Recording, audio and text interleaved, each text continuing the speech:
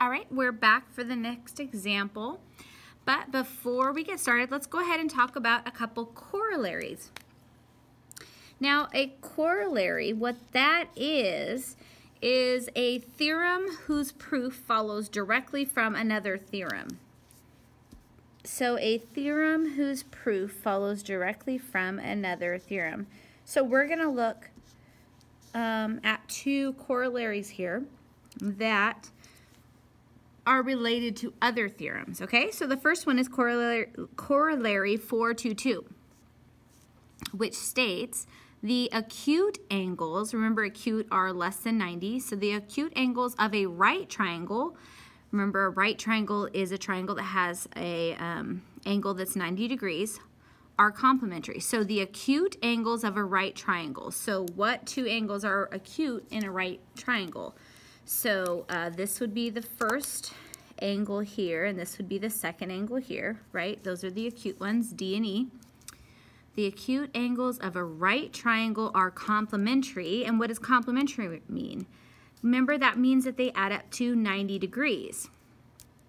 So angle D and angle E are complementary. Therefore, the measure of angle D plus the measure of angle E is equal to 90 degrees. So that's 422. That makes sense, right? If this is 90, those two have to add up to 90 because all of the angles add up to 180 degrees. Okay, let's look at the next one. Would be 423. It says the measure of each angle of an equiangular triangle is 60 degrees. So let's think about that. Equiangular means that all of the angles are the same. Now, if we know that all of the angles in a triangle add up to 180, right, because of the triangle sum theorem, and they're all the same, it's basically 180 divided by 3, which is 60 degrees. So the measure of each angle of an equiangular triangle is 60 degrees. So what do we have? We have measure of angle A equals measure of angle B, which equals measure of angle C, which is equal to 60. They're all equal to 60. Perfect. Okay, let's go ahead and look at the next example. Example 2. So example 2 says finding angle measures in right triangles. Okay, so one of the acute angles in a right triangle measures 2x. What is the measure of the other acute angle? So let's go ahead and decode this.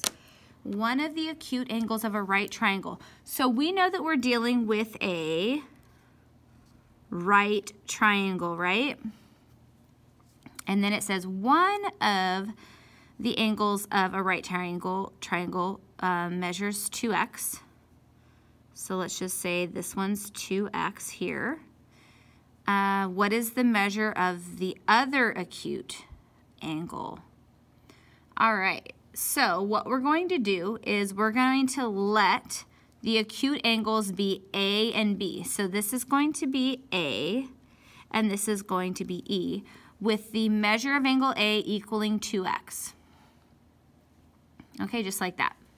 So we are going to use this corollary because we know that these two angles add up to 90 degrees. So we're just going to kind of use this equation right here. So we're going to say that the measure of angle A plus the measure of angle B, right? Measure of angle A plus the measure of angle B equals 90 degrees.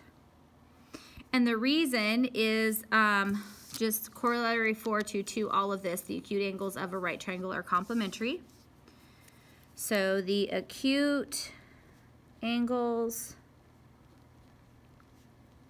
of a right triangle are complementary. Perfect. Then we're just going to go ahead and substitute this in, right? Well, this is our given information, so we're going to substitute that in. 2x plus measure of angle B equals 90. That's substitution. Now we're just going to figure out what the measure of angle B is. So we're going to subtract 2x to both sides. And we are left with measure of angle B equals 90 minus 2x. And that's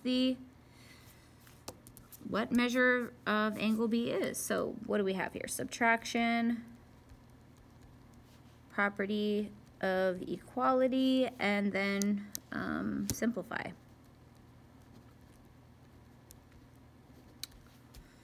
All right, that's it. Perfect. Okay, let's go ahead and look at example 2A.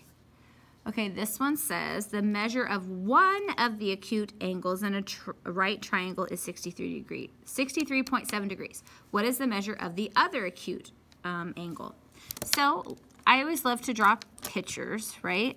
So we have a right triangle.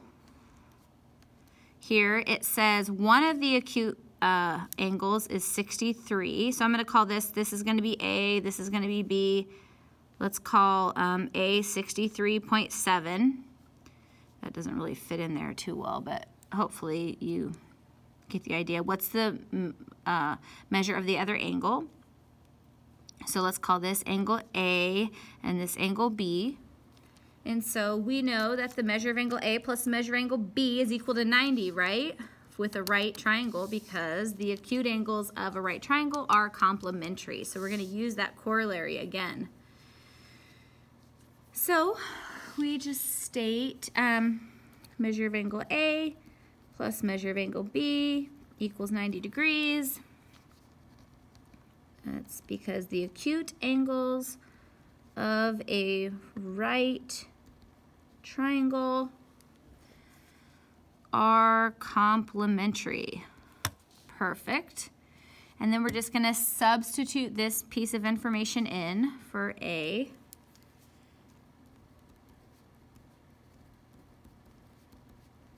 Okay, substitution.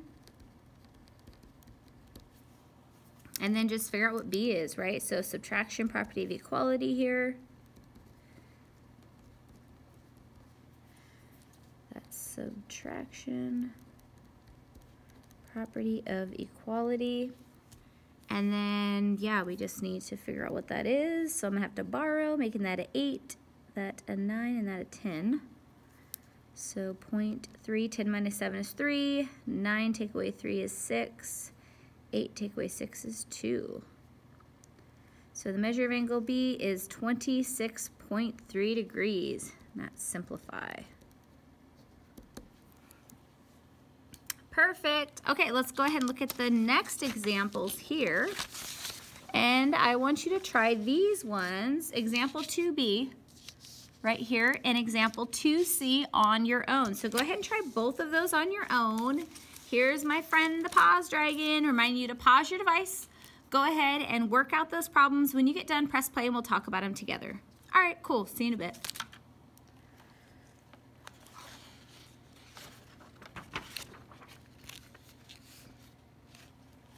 Okay, let's see how you did.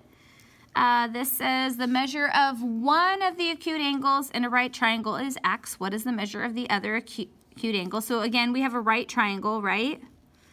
So I'm going to call this A and this B, and one of the angles is x, right? So I'm going to say measure of angle A is x. So let the acute angles be A and B with the measure of angle A equaling x.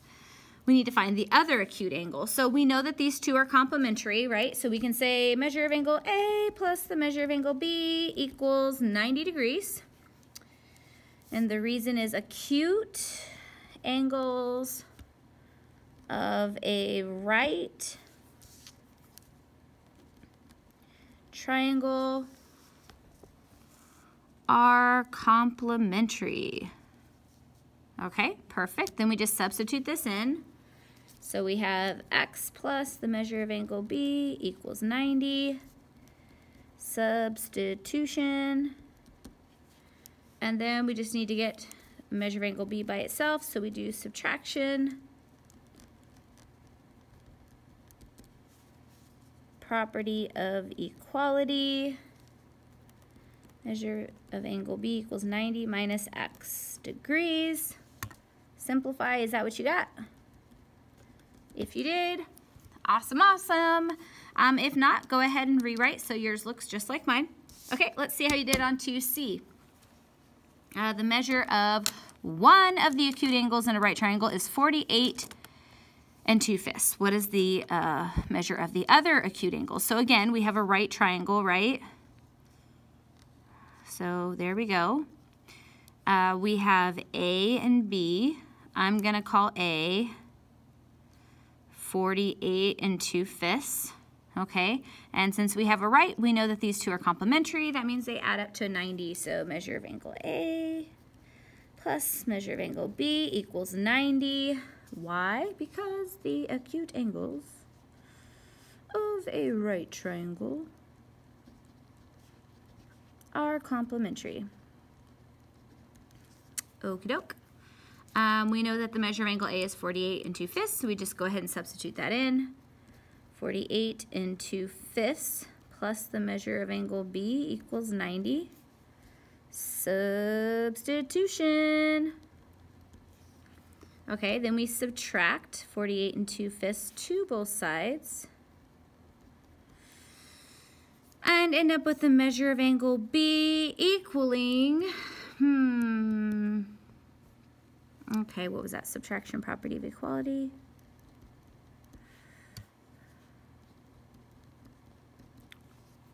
Okay, so I'm going to take this on the side. So 90 and 48 2/5.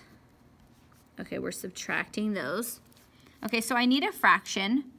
I want my fraction to be 1, and I'm going to use 5/5 because 5 divided by 5 is 1. Now, since I'm borrowing 1 from this, 1 borrowed from 90 is going to be 89, right? So this is now 89. Okay, so we have, because I borrowed 1 from 90, and I wanted to have it be a common denominator, right? So 5 divided by 5 is the same thing as 1. So then we just have 5/5 minus 2/5. So 5/5 minus 2/5. You keep the common denominator, basically just 5 minus 2, which is 3/5. And then we just go 9 minus 8, which is 1, and 8 minus 4, which is 4. So we have 41 3/5. So if you got that right, yoku denkimashita, you did a wonderful job. And I will see you in a little bit for the next example. All right.